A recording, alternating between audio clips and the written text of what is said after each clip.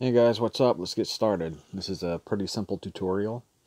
The first thing you want to do, of course, is go to the balloon tool and then select the rounded balloon subtool rather than the ellipse, because the ellipse is just round and it has like no personality to it. So on the subtool, you want to make sure that the figure is squared and the corners are rounded to 100%. And then tap or click and drag to whatever size that you want.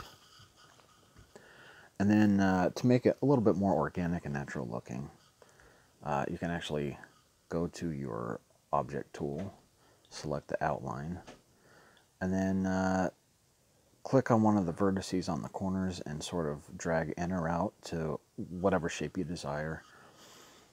And that will make it a little bit more imperfect so it doesn't look like it's completely digital and dead.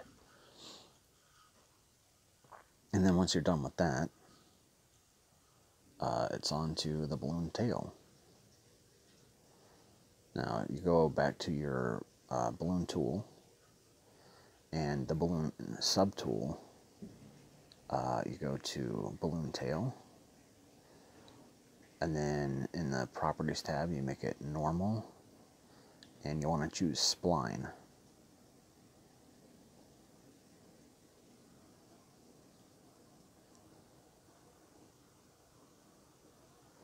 Alright, put the base of the tail just inside the balloon, and about halfway to the finishing point, you want to click it. That will be the middle, and then you kind of curve it towards the mouth and double click to end the tail.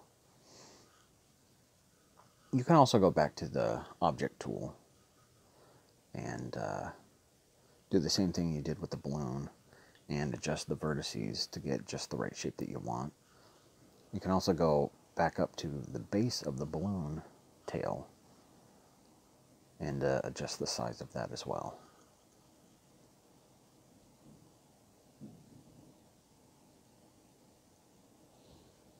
Alright, and once you have it the way you want, that's it, you're done.